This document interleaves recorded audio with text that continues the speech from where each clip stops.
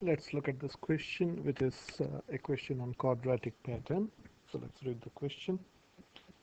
Sarah starts making a pattern of houses using toothpicks as shown in the diagram below. So these are toothpicks. So this is a design of a pattern of a house. So this is one house, this is two houses, and so on. So each of them is a toothpick. So this is a toothpick. This is one toothpick, and this is the other toothpick. Okay, so you got three, four, five toothpicks here. Okay, so this is I've made up it now. This is I've copied and pasted from NZQ website, and this I have made up one more. Yeah, so let us finish the table. Yes, and then we'll write the equation. Okay, so let's read the equation then. Give the rule for the total number of toothpicks that Sarah would need if she was to continue following the pattern and complete n designs. I'll come to explain this later.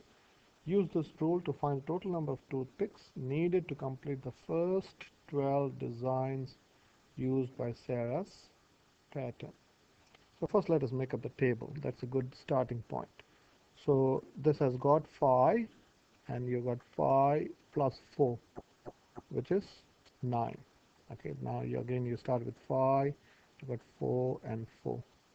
This is again 5, 4, 4, 4. Okay, so this is 4. This is a common one.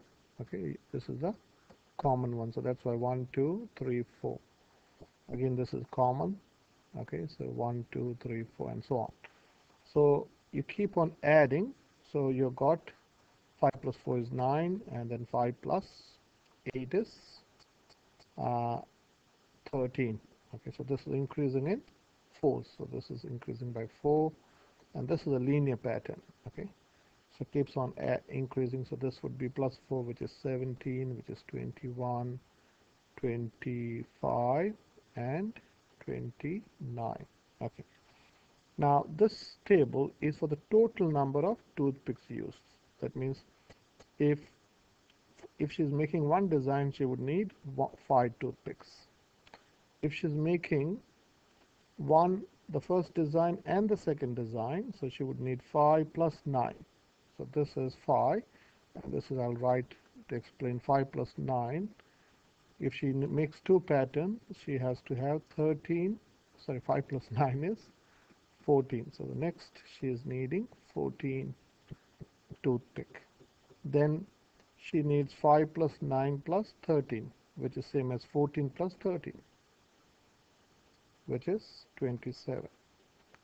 The next is 5 plus 9 plus 13 plus 17, which is 27 plus 17, which is 27 plus 7 is 34. This is 44. Okay, and then you keep on adding 41 plus 44 plus 21, which is 65. I think this is enough, so let us finish the table. 65 plus 25 is, this is 80, and this is 90, and 90 plus 29, 90 plus 20 is 110, so 119. I'll first show you how to do this on a calculator. That's a bit sneaky way of doing it, but then I'll show you the real way. You should do the real way. As a teacher, I always like my students to uh, do the algebraic way, the real way.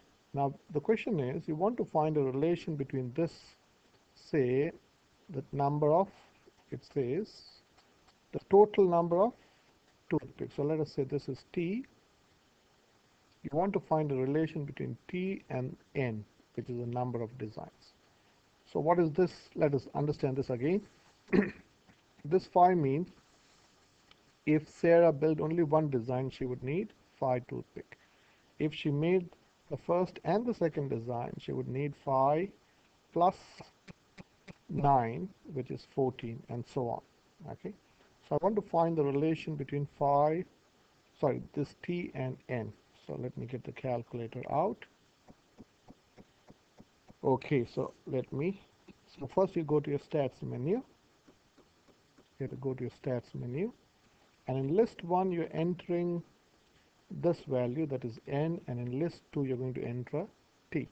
You need only to enter 3, but let us enter 4. So in the first list I'm going to enter 1, 2, 3, 4 every time you have to execute. And then you go to list 2, I'm going to type in 5, execute, 14, execute, 27, execute, and 44. I hope we have not done any mistake. 5 plus 9 is 14, that's right. If that is wrong, 14 plus 13 is 27, and 27 plus 17 is, yes, I think we are done right. Then you have to go graph it, and then go to set. And we want to scatter, we want to draw a scatter graph. So this should be your setting of your graph. It should be, graph type should be scatter. X list is in list 1. This is your X list, which is n. Your Y list is t in list 2. Frequency should be 1, and mark type is the type of marking that you need for scatter graph. So let me draw the crosses, and let us graph that. The exit, yeah, okay, graph and graph 1. So this is a quadratic pattern.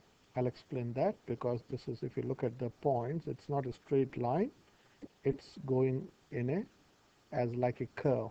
You can draw a curve. If you draw a curve like this, it'll go, I can't draw it yet. And then what you do is you press F1, which is calculate, and then I'll press F4, which is quadratic. So the calculator is telling me the equation of this t, y is t, your a is 2, your b is 3, and your c is 0. So my calculator is telling me t is equal to 2x squared plus 3x is the equation. So let me write that. Then I'll show you how to get that. 2x squared plus 3x. Don't worry about these r squared and MSc. You will learn this later when you do year 13 stats. So this is 2x squared plus 3x. So let me write that. So I'm sneaking this out. T is equal to 2n squared plus 3n. So does it work? Let us check. So if you put 1 here, 2 times 1 squared is 2, plus 3 times 1 is 3. So 2 plus 3 is 5. If you put 2 there, 2 times 2 squared. So first you have to do exponent. That is 2 times 4 is 8. And 8 plus 6 is 14. Okay, if you put 3 there, 2 times 3 squared, so 2 times 9 is 18. 18 plus, so if n is 3, so let me do that. That is 2 times 3 squared plus 3 times 3. So which is 2 times 18 plus 9, which is 18 times, oh, 2 times 9. My brain is not working. 2 times 9, I'm going, that is 18 plus 9, which is 27. So this formula is right. We need to find the equation now. Okay, so let us do that. So let me show you. So I've done many videos of this type. So let us write n and t. Okay, so n is 1, 2, 3, 4. I think that is enough. Your t, we are writing this number 5, 14, 27, 5, 14, 27, and 30, 44. Okay. Now to find a quadratic pattern, there's a neat skill. You have to find two differences. So first find, this is called the first difference. So this is increasing by 9. This is increasing by 14 plus what is 27. 14 plus how much? 14 plus 13. Am I right? Yeah, 14 plus 13 is 27. And here this is increasing by 4. And 27 plus 17. You can use a calculator if you don't know. So if I want to use a calculator, I don't know, but my brain at times doesn't work. So what would I do? If I want to know 5 plus what is 19, I'll go 14 minus 5 is 9. 27 minus 14. is 13. 44 minus 27 is 17. So if you look at the second difference, if it is constant, so this is 4 and this is 4. This, the quadratic equation, if you, I had shown you on a calculator, the equation of a quadratic, the quadratic equation is y is equal to ax squared plus bx plus c. Now this a is always half of this second difference. So you can write this as a formula. A is always the second difference of the number pattern divided by 2. Okay, so I can say A should be 4 divided by 2, which is 2. Okay, now what does that mean? So I can say I've got y is equal to, I can say it is 2x squared. Y is equal to 2x squared. So let me delete this. I want this space here. Okay, hopefully you understood this. It's taking a long time. Okay, so let me bring a bigger eraser.